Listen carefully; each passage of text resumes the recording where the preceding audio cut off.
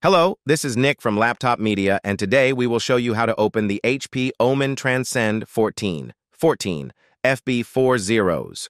To open the laptop, you have to undo just 4 Phillips head screws.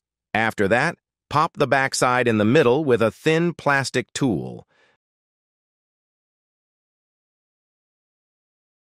Then fully pry the rear, the sides, and the front.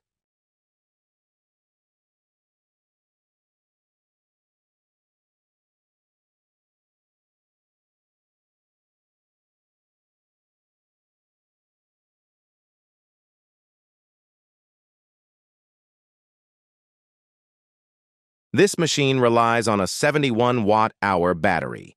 To take it out, unplug the connector from the motherboard and undo the 5 Phillips head screws that keep the unit in place. The capacity is enough for around 8 hours of web browsing or 11 hours of video playback. Not bad given the high-res OLED display and the powerful hardware. To achieve that, you have to turn on the balanced preset, the iGPU only mode, and the dynamic refresh rate function in the OMEN Gaming Hub app. Also, you have to select the balanced preset in the Windows Power and Battery menu and turn off the fan always on mode in the BIOS.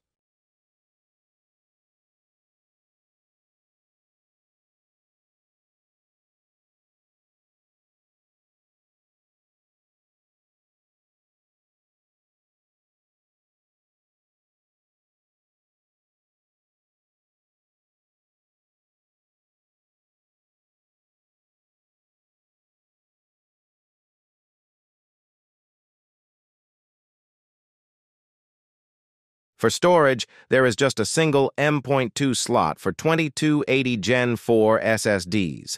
The NVMe is covered by a metal shroud that is fixed to the base with 1 Phillips head screw.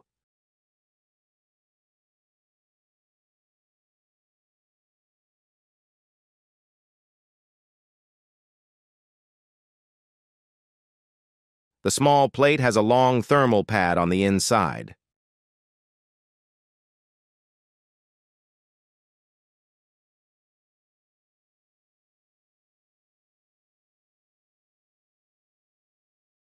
Unfortunately, the RAM is soldered. Still, you get up to 32 gigabytes of LPDDR5X memory in dual-channel mode that is rated at 7467 MHz frequency.